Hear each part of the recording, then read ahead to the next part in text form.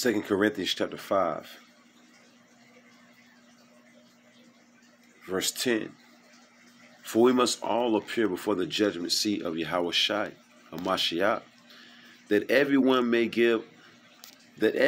receive the things done in his body, according to that he have done, whether it be good or bad. Knowing therefore the terror of the Lord, we persuade men.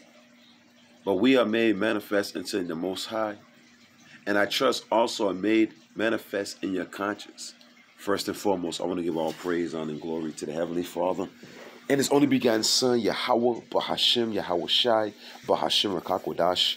Next, double honors to the head apostles / elder bishops of Great Millstone, the one that taught us the 100% truth according to the Bible. Peace, blessings, and safety to all you sincere icons. Keep pushing, keep believing, keep their faith.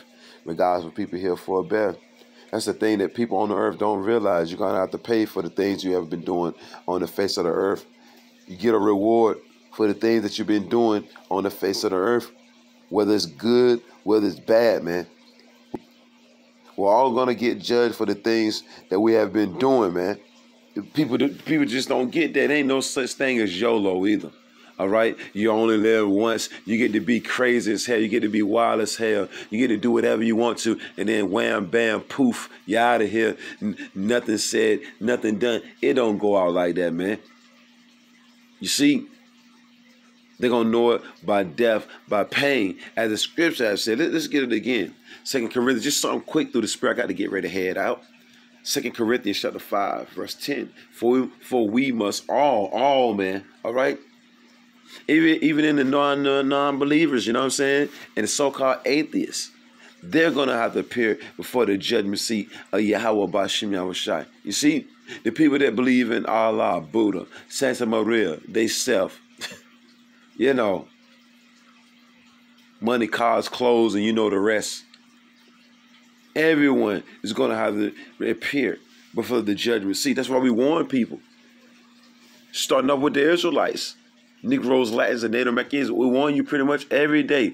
The warning goes forth that you're going to have to appear before the judgment seat. You're going to have to face the true judge, man. All right? The true judge. You see?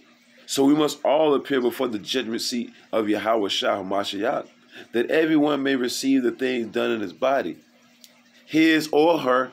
You see? His or her, according to that he have done or she have done, whether it be good or bad. Knowing therefore the terror of the Lord, we persuade men. The Lord got us threaten you with these words week in and week out. Shit, this woman just deleted her babies this morning. I mean, it's really going down. That Capri Sun has a large part to play in it too. All right? Seems like everybody that took that, pretty much everybody that took that Capri Sun is bugging the hell out right about now. Y'all don't see that? Y'all don't see that, all right? I didn't want to do it. I didn't want to do it. I needed my job, though. I needed my job. Now what do you need? Now what? You got bigger problems than a job now. You got bigger problems. Hey, look, people better go start watching that movie Kingsman with Samuel L. Jackson in it. You see? Knowing therefore the terror of the Lord. Now we're starting to see the terror of the Lord going throughout the four corners of the earth. Hey, what was it? Pakistan just got hit with that flood. The Lord deleted over 1,000 of them at one time. Don't play around with the Lord. Y'all, you people ain't getting it yet. You still don't get it. That the Lord is not to be played with. You see? All these stupid ass commercials, stupid TV shows. You see, you had this Sleazomite, you know what I'm saying? Come on, did a little show. The elder Natazak bar, you know what I'm saying, brung it out last night. So they said they don't need the Lord. They got rain and water preserved. They don't need the Lord. What? It's the Lord that makes it rain, man. It's the Lord that makes it the sun come out. He controls all things, man. All things obey the will of Yahweh Bashim Yahweh Shai. And all these nations going to fear soon come, man. Knowing therefore the terror of the Lord, we persuade men. But we are made manifest unto the Most High, and I trust also are made manifest in your conscience. But this is a quick little lesson on just fearing. Fearing the Lord, man. Gotta keep pushing lessons like this out each and every day pretty much, man. The terror of the Lord, this is a big deal. 2 Chronicles 15. All this judgment going forth. And then the brother Kabad did a lesson last night. 3.8 million people are getting ready to be evicted. 3.8 million people. That ain't no small number. That's you falling into the hands of the living power. And it's a fearful thing. You see, 1 minute you're on top, next minute you're on a park bench. 2 Chronicles, 15. 1 minute you're in a luxury bed. You know what I'm saying? Let's say you're on a park bench, on some church steps, sleeping. You see? This is how the Lord get down. You're gonna learn though. You'll learn. 2 Chronicles chapter 15, verse 13, that whosoever is talking about the Israelites, so-called Negroes, Latinos, and Native Americans, right? That whosoever will not seek the Lord power of Israel. See, we're living in a time that we need to be seeking the Lord. Why he may be found. Why this word is still hot and heavy. Why the men of the Lord are still pushing forth these edifying videos through the spirit of Yahweh Bahashim Yahushai, week in and week out. This is the time, not later, that whosoever will not seek the Lord power of Israel should be put to death. And that's plain. That's going on now. The Lord is making this scripture is being fulfilled as I read it, man. You see? Whether small or great, whether man or woman, it don't matter who you are. Whether you're famous, whether you're a bum on the sidewalk, it don't matter. Whether you got a corporate job, whether you're making 6 figures, Lord ain't respecting nothing, man. He says seek him or get deleted, whether small or great, whether man or woman. All right? So this pertains to the Israelite man and the Israelite woman. All right? You got more people coming up missing than a little bit. I know they sitting somewhere right now wishing they would have listened. You see? Don't wait till it really pop off to try to listen. And Lord, can you just get me out of this situation right here, Lord, and I never do it again. Don't let it get to that point. You see? Because the Lord knows it's not sincere. Don't wait till something has to happen to you to fear the Lord or to call on Yahweh Bashim Yahushua. You do it now. You seek the Lord early. Job 28. I got to bring this out right quick. Job 28. Let's see. Click on it. Job 28. Like we always say this through the Spirit, like the Lord really got us doing all these lessons each and every day for nothing. When it pop off, Israel, it's going to pop off. And your head might pop off. Job 28. And it's a man, he said, Israelite man, woman, and child. Behold, the fear of the Lord, that is wisdom. And to depart from evil is understanding. We must depart from evil. Yeah, we know Sleazy E telling you to live your best life and just to do whatever the hell you want to do. But what is the Lord commanding you to do? All right? What is the Heavenly Father through his only begotten Son commanding us to do, Israel? That's who we listen to. The scripture says we ought to obey the Most High. Acts 5:29. We ought to obey the Most High rather than man. All right? Look at Eve looking through on TV. Always trying to convince somebody to drink that Capri Sun. You see? That's Sleazy Eve's pit bull, man. But it's all good, though. Everyone's going to have to stand in front of the judgment seat. They're going to have to give account thereof of the things that they were saying, man. The words that you speak, you're going to be held accountable for, man. The things you teach, the things you say, you will be held accountable, all of us. You see? Each and every last one of us. That's why we speak the things according to the Bible, right? This is Proverbs chapter 1, verse 7. Let's just click on it. This is Proverbs chapter 1, verse 7. The fear of the Lord is the beginning of knowledge. But fools despise wisdom and instruction. Do you not know the wisdom that we read week in and week out? That Bible The BLBLE, do you not know? You still don't know that the knowledge, wisdom, understanding coming out of that Bible is what's going to keep us stable? Man, you get ready to see people shit sitting in front of their houses, man. Sad faces everywhere. But oh yeah, the Bible ain't real. It's just a fairy tale book, right? When ain't nothing but judgments going forth each and every day, man.